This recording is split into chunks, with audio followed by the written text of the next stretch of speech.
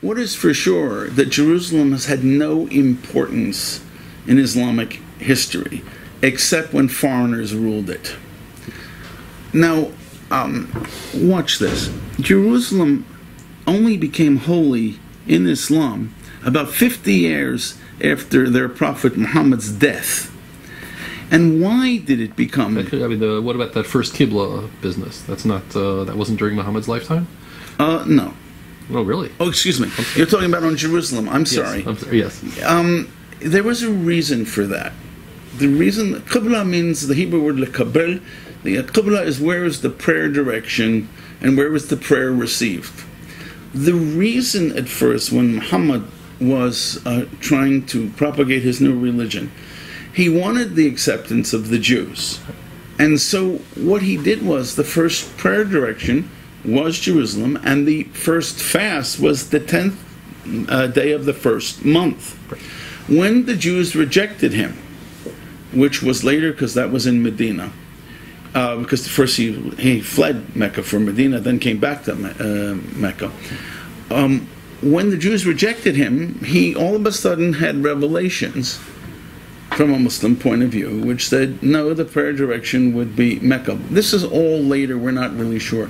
What we are sure is that in all of the early coinage of the Muslims in the first 50 years, there's no mention of Muhammad. There's no mention of Allah. There's no mention of the word Islam. They were just called mu'minim, which means ma'minim, believers. That's how they called themselves. The whole idea of, they didn't have their narrative straight. And that only became straight afterwards. Now, why did Jerusalem become important? The pilgrimage was to Mecca. And when it went to Mecca, there was a revolt in Mecca. And Damascus became the center, slightly beforehand, of Islam, or of what was to become Islam. Mm-hmm. And if people went to Mecca on the pilgrimage, they would be supporting the opposition. His name is Ibn Zubair. Mm-hmm. And they would be supporting the opposition. So they needed, Middle Easterners love pilgrimages. There are, for example, in Hebrew there's the word Chag. Sure.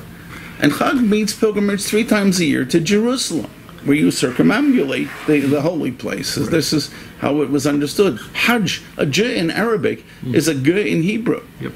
So the pilgrimage to Mecca, so they needed a new alternate pilgrimage site.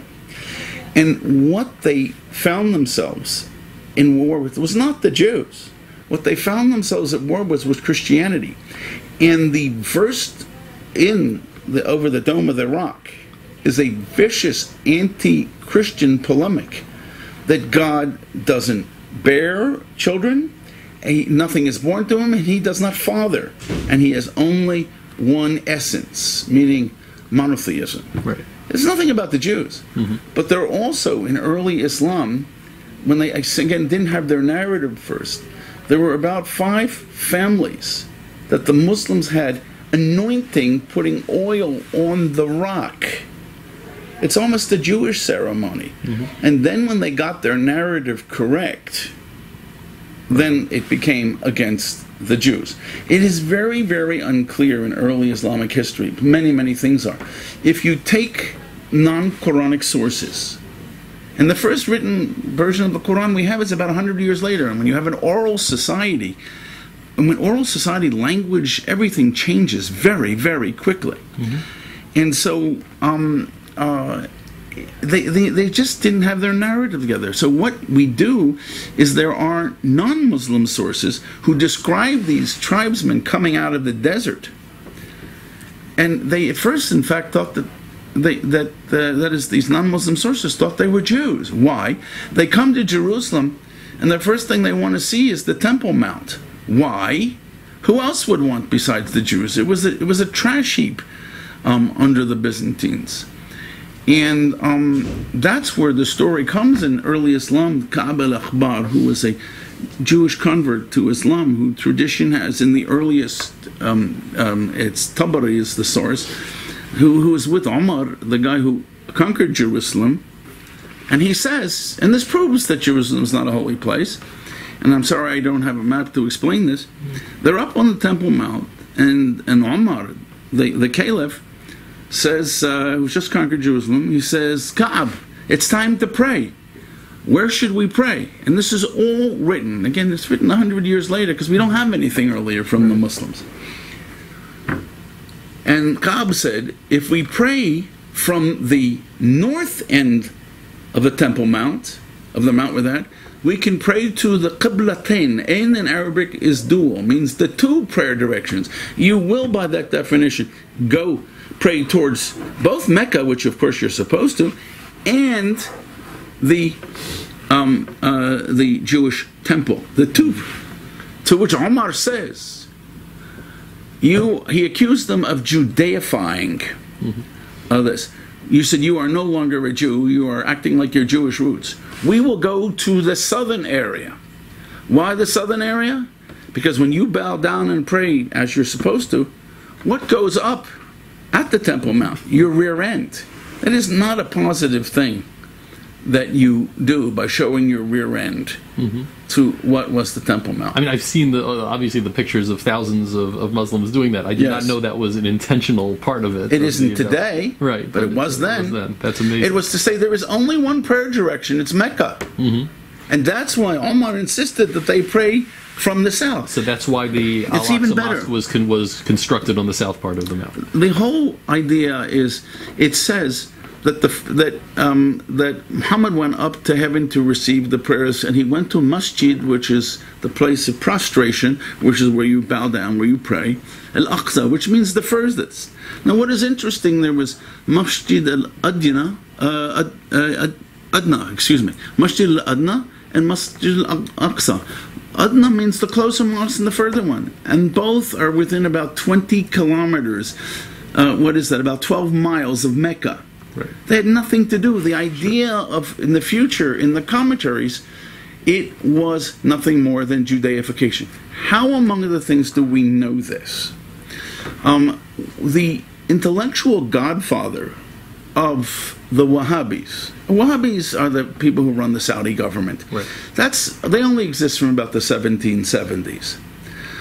We're talking 636, 637, 638, that time frame.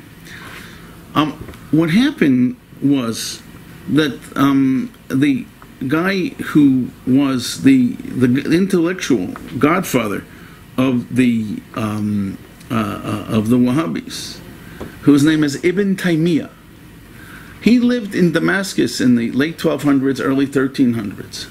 He is one of the most extreme of the extreme scholars, and he makes it very clear. He hated Jews. He hated a lot of people.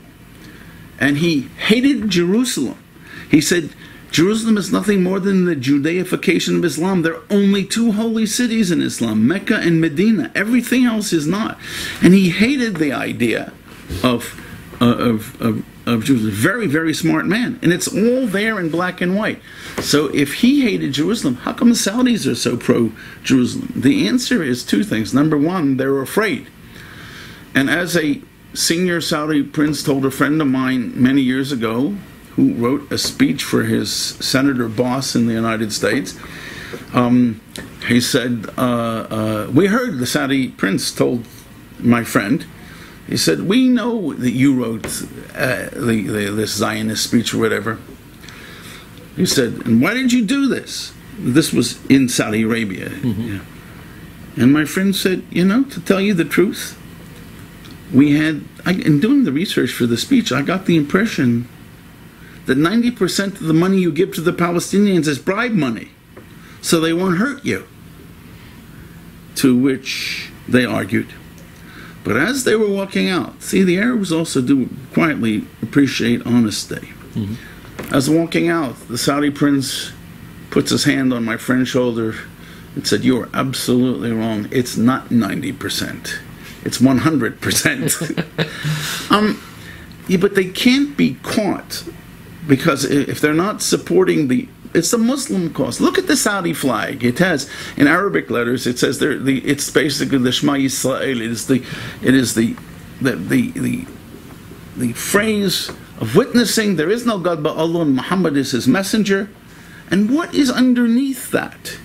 A sword, because you conquer by the sword. And they cannot be seen as being willing to give in on this thing. Because they can do quietly anything, but they can't be seen to this. Again, I was told by my Iraqi friends when we found the Jewish archives, get this out of here as soon as possible, because if it became known publicly, they could be accused of God knows what. But if it had gotten out beforehand and it then became public afterwards, they could blame the Jews or the Americans, whatever, for having stolen it. But their honor would be saved. And that's the same story with the Saudis. Mm-hmm. Very good.